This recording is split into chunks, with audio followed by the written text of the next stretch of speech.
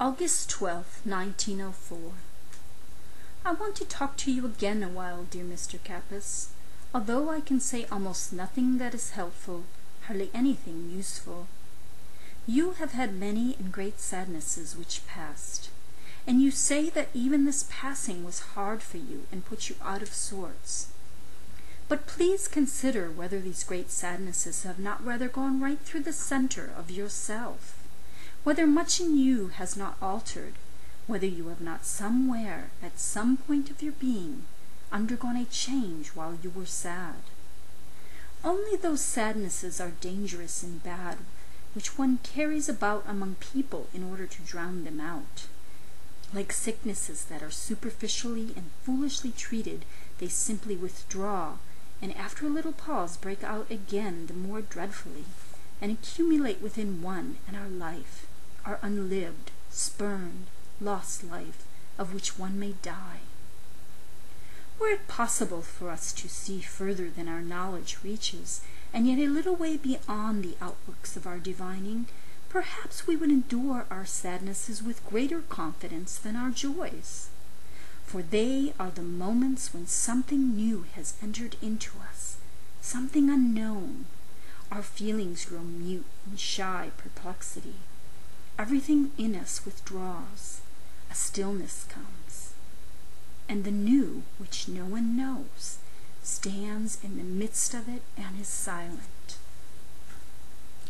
I believe that almost all our sadnesses are moments of tension that we find paralyzing because we no longer hear our surprise feelings living, because we are alone with the alien thing that has entered into ourself, because everything intimate and accustomed is for an instant taken away, because we stand in the middle of a transition where we cannot remain standing.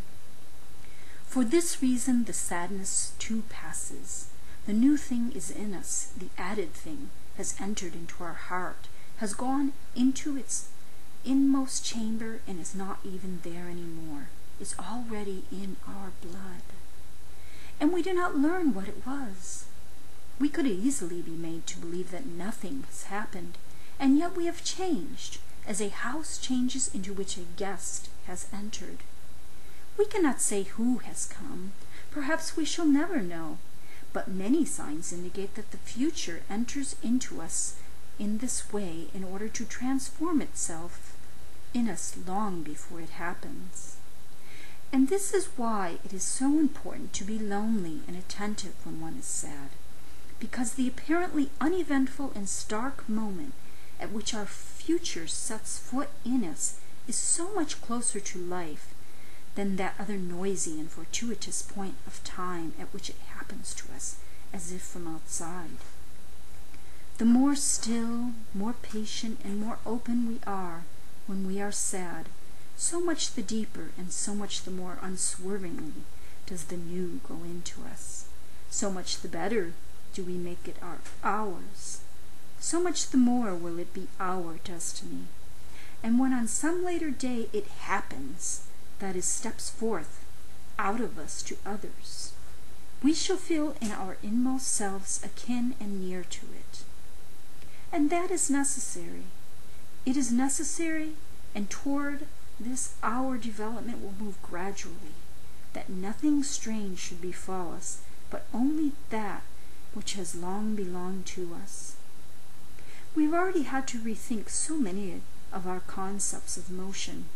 We will also gradually learn to realize that that which we call destiny goes forth from within people, not from without into them.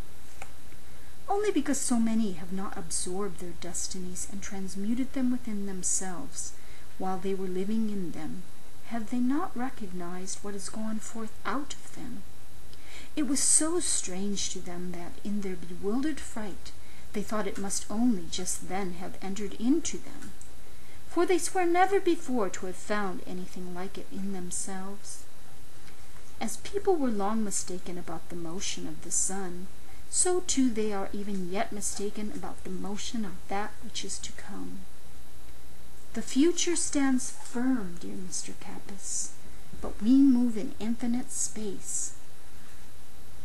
how should it not be difficult for us? And to speak of solitude again, it becomes always clearer that this is at the bottom not something that one can take or leave. We are solitary. We may delude ourselves and act as though this were not so. That is all. But how much better is it to realize that we are so, yes, even to begin by assuming it. We shall indeed turn dizzy then, for all points upon which our eye has been accustomed to rest are taken from us.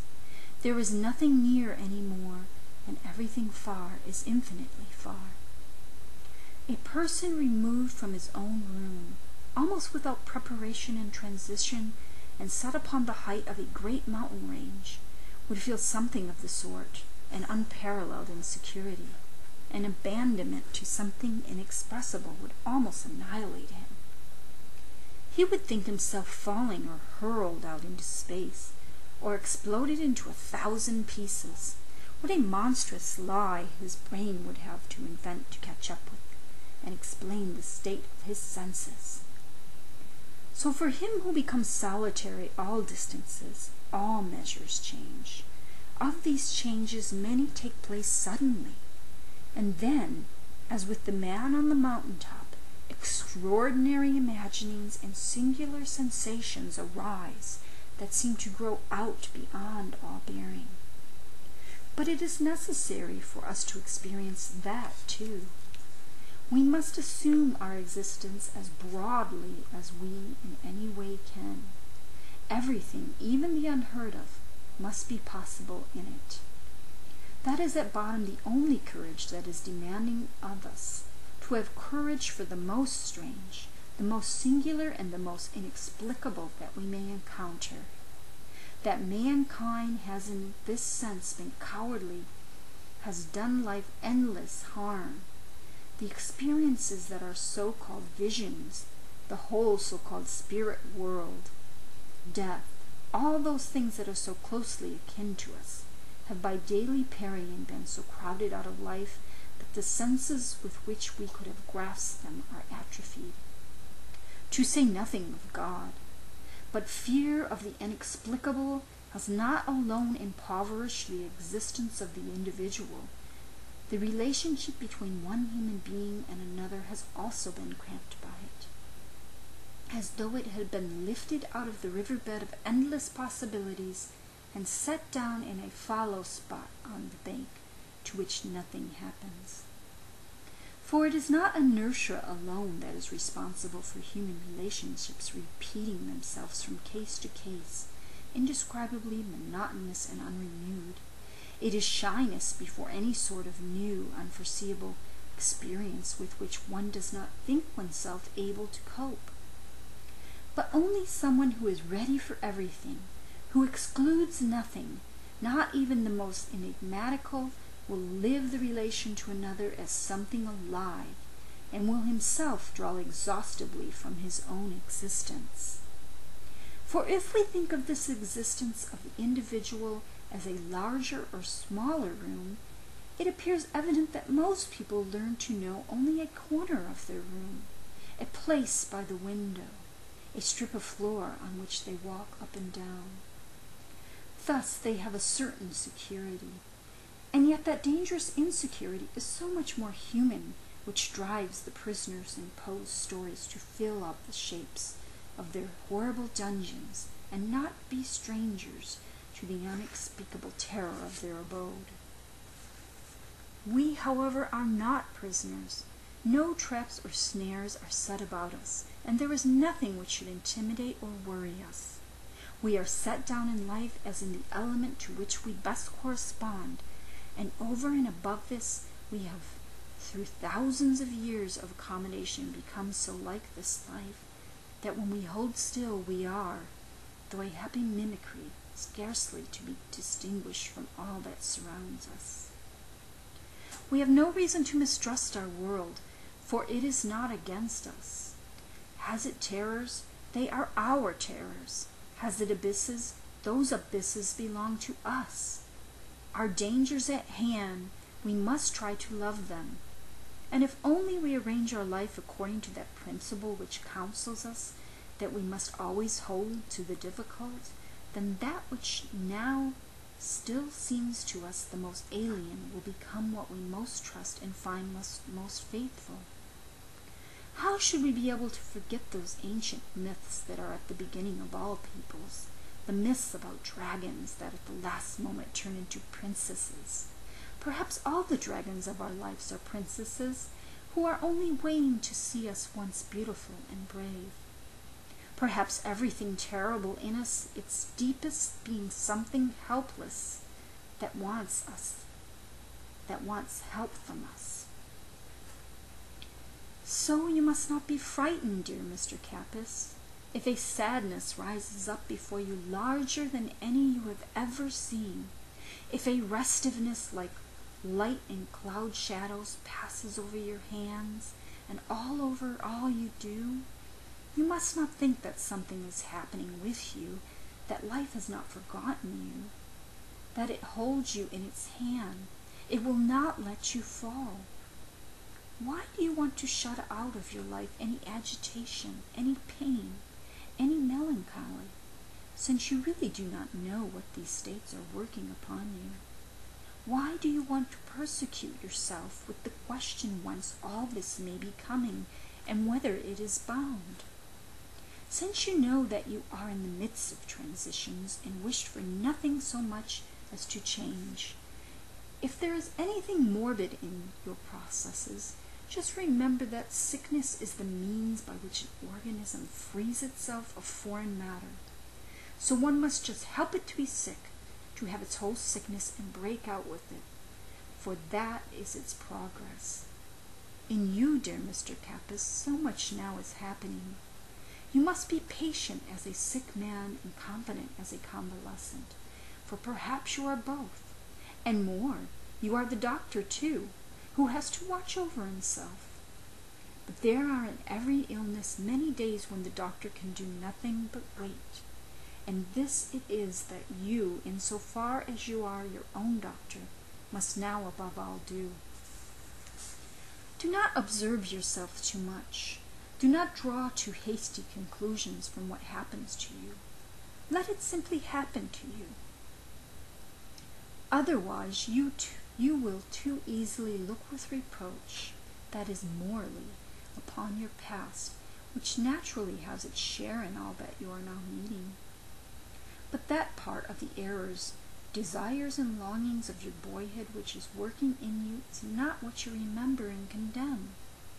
The unusual conditions of a lonely and helpless childhood are so difficult, so complicated, open to so many influences, and at the same time so disengaged from all real connections with life, that where a vice enters into it, one may not without more ado simply call it vice. One must be so careful with names anyway. It is so often on the name of a misdeed that a life goes to pieces, not the nameless and personal action itself, which was perhaps a perfectly definite necessity of that life and would have been absorbed by it without effort. And the expenditure of energy seems to you so great only because you overvalue victory. It is not the victory that is the great thing you think to have done. Although you are right in your feeling, the great thing is that there was already something there which you could put in the place of that delusion, something true and real. Without this, even your victory would have been but a moral reaction, without wide significance. But thus it has become a segment of your life. Your life, dear Mr. Kappus, of which I think with so many wishes. Do you remember how that life yearned out of its childhood for the great? I see that it is now going on beyond the great, too long for greater. For this reason it will not cease to be difficult, but for this reason too it will not cease to grow. And if there is one thing more that I must say to you, it is this. Do not believe that he who seeks to comfort you lives untroubled among the simple and quiet words that sometimes do you good. His life has much difficulty and sadness, and remains far beyond yours. Were it otherwise, he would never have been able to find those words. Yours, Rainer Maria Rilke.